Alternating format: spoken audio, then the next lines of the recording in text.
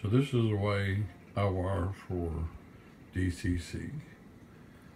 I have my common wire on the outside and my positive, which I painted, because they're both black wires, I painted red on the inside. So if you come up here, I did negative, positive, negative on the outside, positive on the inside, and then all the way around the layout.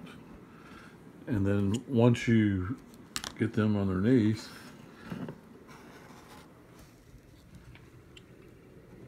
you wire them over here, and you bring all the negative or common on one side, and then you bring all the positive to one side on your terminal, and then you at the end you go your positive and negative out to your DCC controller.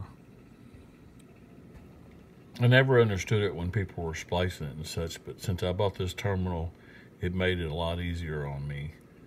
Made it way simpler. Anyway, it's really not that bad actually, but this is just a small 2x4 base, and I have another 2x4 base. So it's just an idea for people and little information for people that are new. It also works for DC, because when I first wired it up, I tested it with DC.